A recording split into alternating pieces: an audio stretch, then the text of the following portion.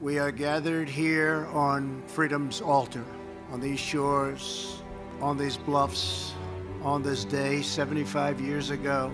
10,000 men shed their blood and thousands sacrificed their lives for their brothers, for their countries, and for the survival of liberty.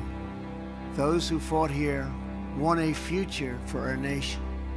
They won the survival of our civilization. These men ran through the fires of hell, moved by a force no weapon could destroy.